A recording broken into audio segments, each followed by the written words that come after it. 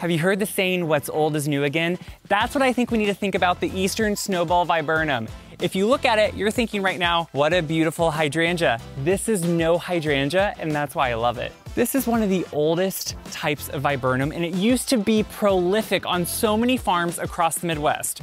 In early spring, much earlier than hydrangeas bloom, this puts out these beautiful big snowball flowers that look almost identical to hydrangea flowers. If you're worried about the size, yes, this is huge. They get 8 to 10 foot. You can keep it as size you want. Just trim it after it flowers down to whatever size you want. But if you have a big spot that is kind of a hard spot, full sun, harsh weather, whatever it is, this thing will be able to grow through anything. It can take hard winters, hard summers. It can even take droughts pretty well once it's established. These flowers keep beautifully. You just have to give them a nice cut, put them in some good water, and you're gonna have gorgeous blooms way before anyone else does with one of the oldest bushes there is. Let's go look for an Eastern Snowball viburnum.